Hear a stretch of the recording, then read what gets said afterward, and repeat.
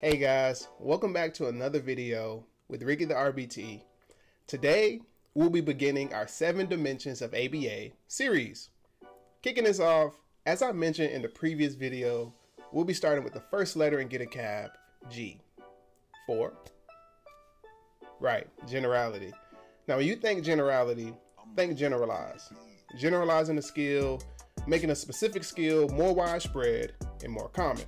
Now in ABA, we want behavior change to carry over into other settings, to other people, outside of the learning environment. If a behavior has generality, then that proves it durable over time because it appears in a wide variety of environments.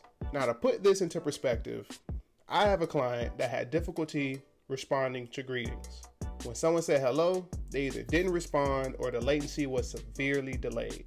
Now throughout our sessions, I will randomly greet this client and ensure that they made no mistakes in responding to my greeting. Comment below if you know what this technique is called. Me making sure that my client does not make a mistake in response to my greeting. Also, I found videos on YouTube that focused around greeting. So good morning videos, hello songs, or goodbye songs. And when we watched these videos, imitating was in their behavioral repertoire. So I would ask them to wave back at the screen as I waved at the screen as well. Now over time, they began to respond to greetings from other people in the clinic more and more independently. Now this is occurring in the clinic, so it can fall up under the generality dimension since he's responding to greetings from other people and not just me or a video. But I wanted to ensure that the skill was carrying over to different locations such as the home and the school. Now here's what I enjoy most about being in this field. I received that confirmation.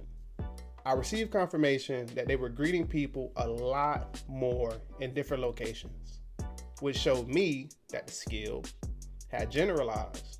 Now that we know the skill has generalized, we want to make sure that the behavior change lasts over time and ensure that the individual will maintain this skill. So that's generality, guys. Comment below with more information about generality and share your experience as well. Next video, we're moving on to the E in BCaBA, effective. So be on the lookout for that video. Please reshare this video if you found it helpful and you think it can help the next person. Until next time, I'm out. Peace.